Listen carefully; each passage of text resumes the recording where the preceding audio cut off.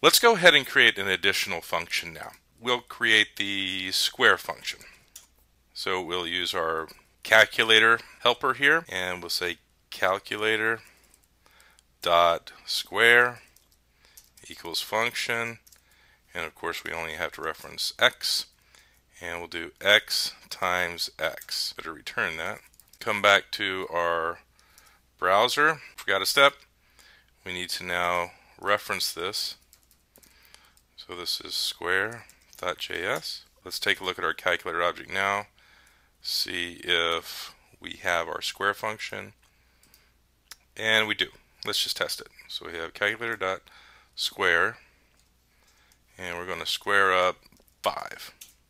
And we get 25. Perfect. Seems to be working just fine. However, although this is a basic example, we already have a function here for multiplication.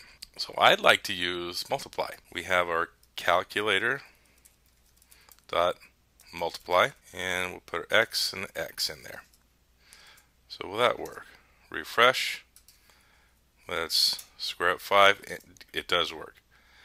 So we're staying dry. We're not reinventing the wheel. We've gone ahead and reused our multiply function. Let's just make sure that I can still reorder these. So I'll put our brand new square function at the beginning and refresh, and let's see, square, and our function works. Alright, now the developer decides, you know what, I don't need the multiply function at all. I'm only using square, divide, add, and subtract in my application. Let me get rid of multiply. Refresh our browser, try the square function, error. See what it says. Undefined is not a function evaluating calculator.multiply. So it's pretty obvious what happened. Square requires the multiply function. Multiply function is not there. It fails.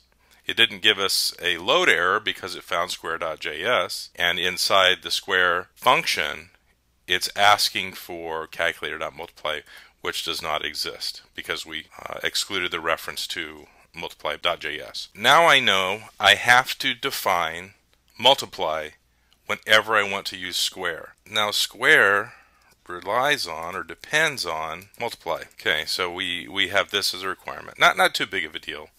It's basic. I can manage that.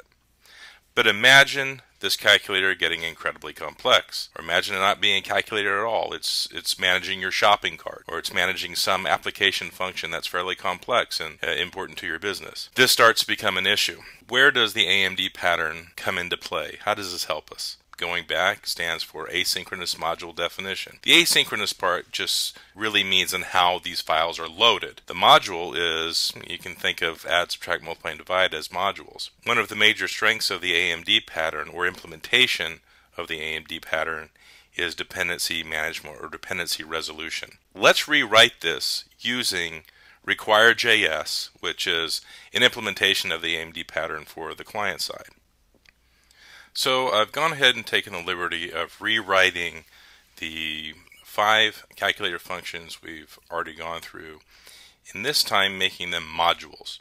And I'm complying with the require.js specification, which closely matches the comma.js specification of the AMD pattern. Let's quickly go through those and take a look at the difference. So you'll see here I have this define, function, return, such and such.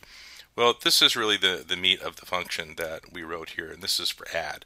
So you can see I have my x and y parameters, adding those two together, returning them. Same thing for subtract, x minus y, multiply, x times y, divide, x divided by y. Okay, so what this define though is it's defining the module, and it's taking on the name of the JavaScript file here as the name of the module. If we come back and look at the index.html, you'll notice one thing I'm doing here is, first of all, I got rid of all of the script references that we had earlier. And now I'm just referencing the require.js library. That is the implementation of the AMD pattern that we're using. I'm adding one attribute to the script tag, and that's data-main. And I've set it equal to app. So what does that do? Well, this is the first file, or the first module rather, that require.js is going to run after require.js loads. By default, it's going to look at the same directory as require.js. So here's require.js, And here's app.js. Remember, it's looking for the name, so it's not going to include the .js. What do we do from this point? If we take a look at our application, we don't have calculator, we don't have add, none of that exists. So what we need to do is say, all right, I want to use a particular function. And the way you do that, and this is not going to be a session on require.js, that's another one I've already done you should take a look at. But I want to show you the strengths here. I'm going to go ahead and say I need the add function. Now I'm going to say I get to use the add function that has been provided to me, and I'll just write it to the console, add 1 and 6. Let's see if this works. And it doesn't. I get this error. But notice what the error shows. It says the request URL was not found on the server. Add.js. Okay, now we come back. Of course that's right. Add.js is in the calculator folder. Well, if you remember before, what we did is we used the calculator object as kind of a namespacing. You can do the same thing here, slightly different fashion. I don't know why calculator is such a hard word for me to type and talk at the same time. But this is really kind of the folder/file reference, but you can consider it a namespace/module name reference. Now let's go back to the browser, and sure enough, we get 7. We get the result of our calculation here, 1 and 6. Looking at this again, we're asking require.js to load us this dependency. This is an array of dependencies, and then we're mapping that locally to this function, add. I could say A if I wanted to. Say A here, come back, refresh. Sure enough, we get it. Just so you know it's working, we'll add 11 and 6, and we get 17. So that's working. Now I can easily say let's do subtract as well. So I'll say calculator subtract, and I'll just locally call that sub, for example. Console log sub, and we'll take 12 minus 5, come back to our browser, refresh, and we get 7. 12 minus 5 is 7. Change the value, 18 minus 5, get 13. That's working. And if I show you the network activity here, or at least in the JavaScript console for Safari, it shows us the files that have been loaded. Index.html, of course, that's our HTML document. The CSS document, in this case I'm using Twitter Bootstrap. The require.js library. App.js, which is the first file to load right after it require. You remember that from the data-main attribute. The add function and then the subtract function. And they've all been loaded for us. What if I go ahead and reverse the order of these here, of these dependencies? Get those in there. Of course, I now need to reverse these, how they're mapped. Refresh it. Now I get subtract before add. So we're getting somewhere. That seems to work. Order doesn't matter. It's easy. It's loading them up whenever I ask for them. I ask for that functionality. So me being the developer of this particular application, I write a function and I ask for the functionality to be managed for me, or the dependencies to be managed for me and provided to me, and that's exactly what's happening here. Now I could change this to multiply. Okay, multiply, and I'll just keep the A there just to show you that it does work. We'll go to console. So we have 66. So 11 times 6 is 66. And if we look at our network activity here, we have subtract and multiply. Great, it loaded exactly what we needed, subtract and multiply. Remember square?